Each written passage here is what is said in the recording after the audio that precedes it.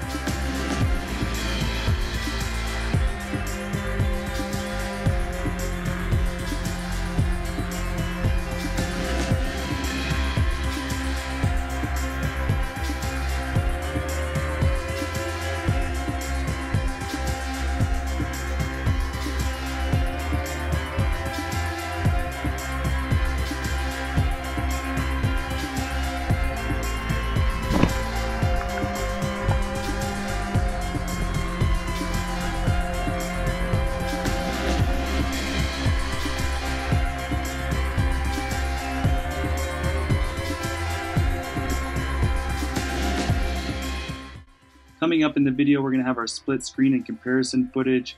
For this, I use the tripod and the special mount that you see here that place both cameras just right next to each other. This makes it so you basically see the same exact thing, and any movement happens to both cameras, not just one.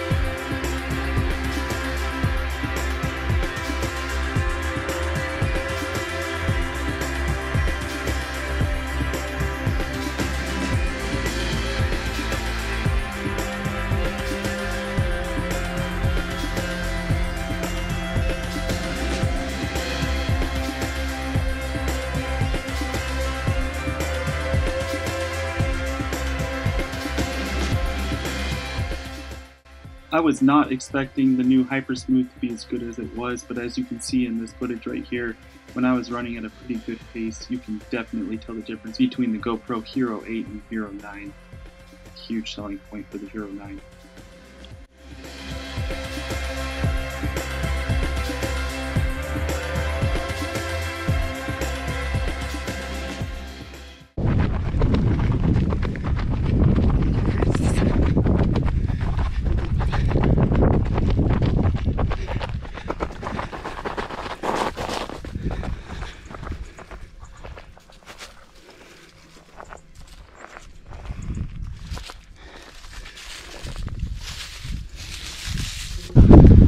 Battery on the Hero9 with all the same type of filming is at 63%. On the Hero 8 it is at 51%. Then you have a 12% difference in battery.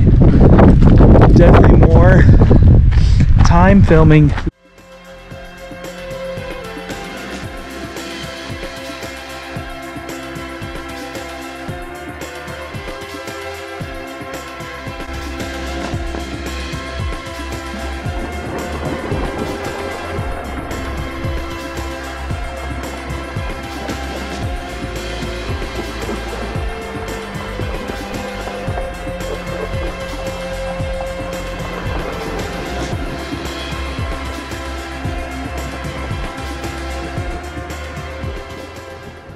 So the question of the video is the GoPro Hero 9 worth the upgrade and worth the extra price?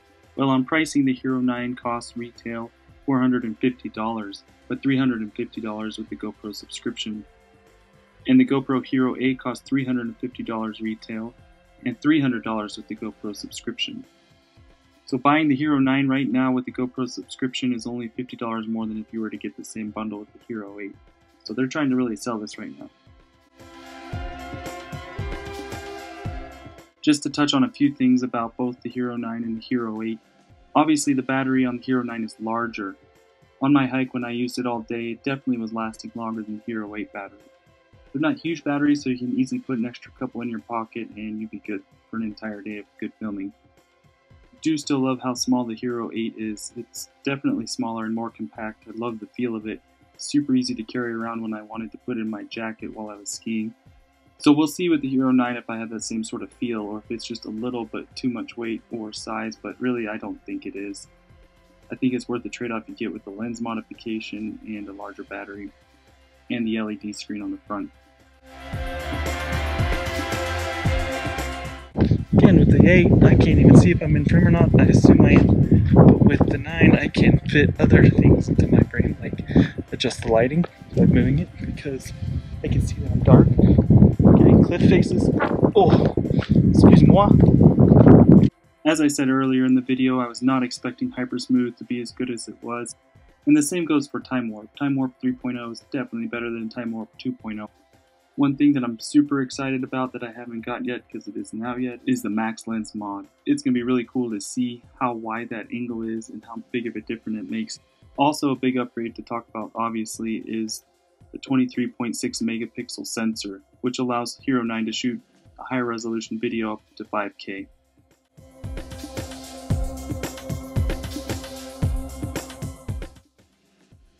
So what's the bottom line? Yes, the Hero 9 is worth the upgrade, especially if you buy it with the GoPro subscription right now.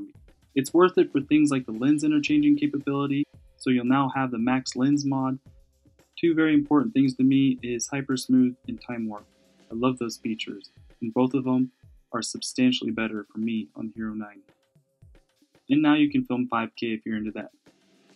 And finally, the LED screen on the front was a game changer as well. That was awesome for me to see what I was filming when I was doing some selfie mode, and I could easily change the frame, get stuff in the frame that I thought I had, change the lighting, etc.